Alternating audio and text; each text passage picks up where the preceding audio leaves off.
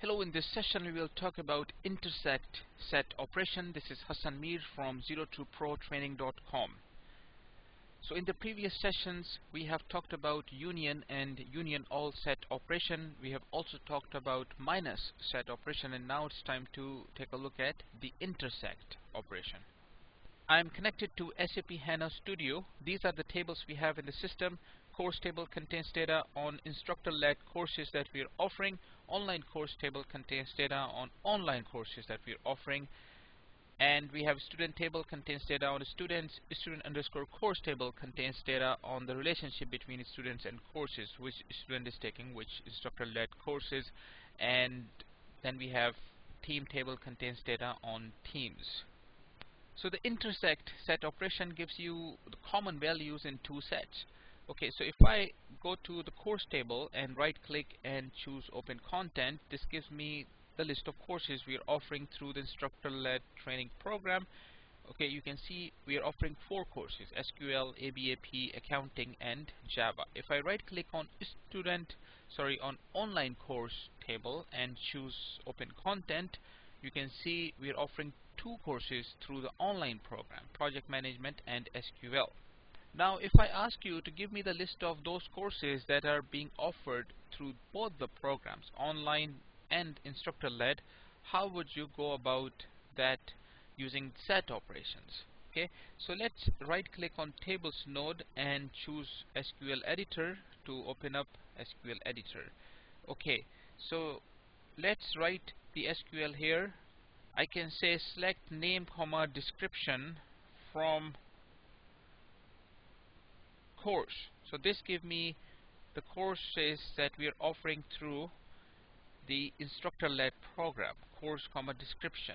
Let's go back to the SQL, and if I say select name comma description from online course, then this gives me the list of courses we are offering through the online program, and I want the common values in the two lists. For that I can use intersect keyword here, and this now becomes one SQL, and if I run this I should be able to see the common values in the two lists.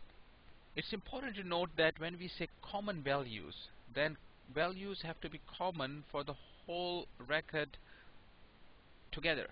Okay, so now we're going to look at the whole record together. That has to be common in the two lists.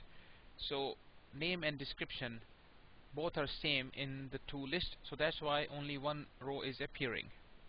But if I change this to ID comma name comma description, now IDs may not match for the SQL course in the two tables. So if I go back to the content of the course table, you can see SQL has an ID 001, and if I go to the content of online course table, you can see SQL has an ID 002.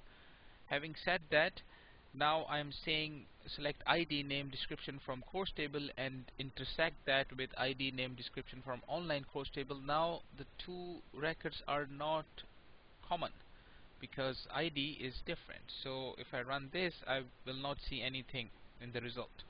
So for the intersect or any other set operation to work, all the values are considered together as one combination.